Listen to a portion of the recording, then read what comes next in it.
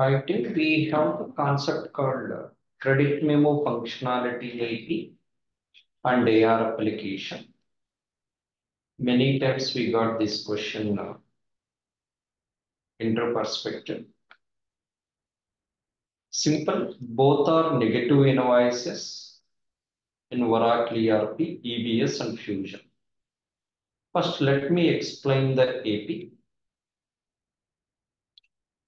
AP credit memo will reduce the vendor outstanding once created liability as a credit, and we return the goods to the vendor. Vendor accepted our return goods. He issued the letter to our client.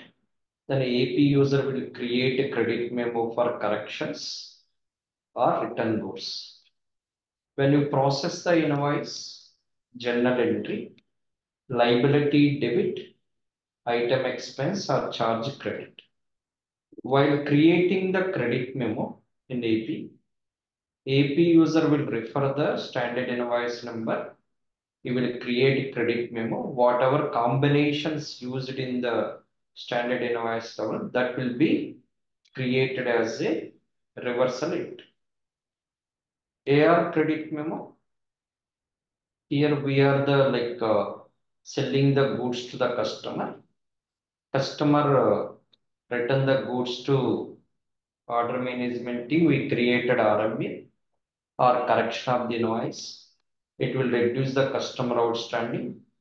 Receivable amount will be reduced. Credit memo will create automatically from different sources like order management and other source building system. Credit memo will create as a manual and send it to the customer. So entry revenue as a debit, receivables as a credit. So receivable will be reduced. And while creating the credit memo manual, you can take the original invoice transaction, then create the credit memo. Same accounts will be referred to reverse it. Then you can run the customer statement here. Here you can run the AP trial balance, whether amount is impacted or not. Thank you.